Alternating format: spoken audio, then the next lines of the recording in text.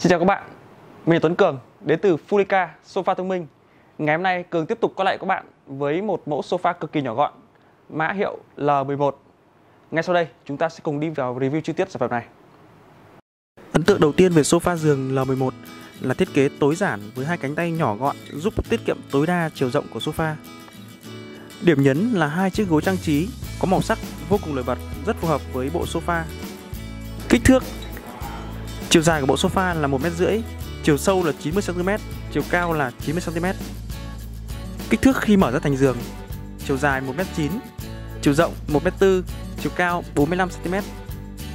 Về chất liệu, sofa giường nhập khẩu L11 sử dụng chất liệu vải thô cao cấp, chống bám bụi, chống thấm nước.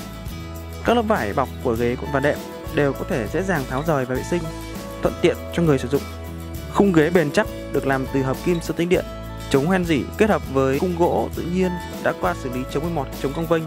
Với thiết kế 2 trong 1, sofa giường L11 vừa là một chiếc sofa, vừa là một chiếc giường êm ái, chỉ với 4 bước thao tác đơn giản. Bước 1: kéo phần dây của sofa ra ngoài.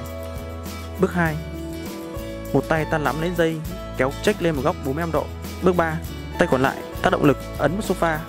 Bước 4: từ từ ngả phần lưng ghế ra phía sau.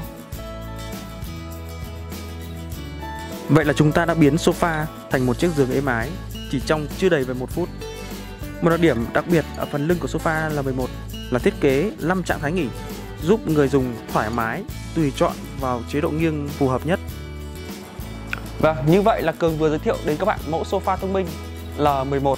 Đây là một mẫu sofa cực kỳ nhỏ gọn và tiện ích. Về chế độ bảo hành, Funika cam kết bảo hành 3 năm đối với phần khung cứng và 1 năm đối với phần vỏ và mút. Về chế độ vận chuyển, các bạn sẽ được vận chuyển miễn phí trong vòng bán kính 12 km nội thành Hà Nội. Mọi thắc mắc các bạn có thể comment bên dưới hoặc gọi điện trực tiếp đến hotline để được tư vấn miễn phí. Thông tin chi tiết Cường sẽ để dưới phần mô tả bên dưới. Xin chào các bạn, hẹn gặp lại các bạn trong các video lần sau.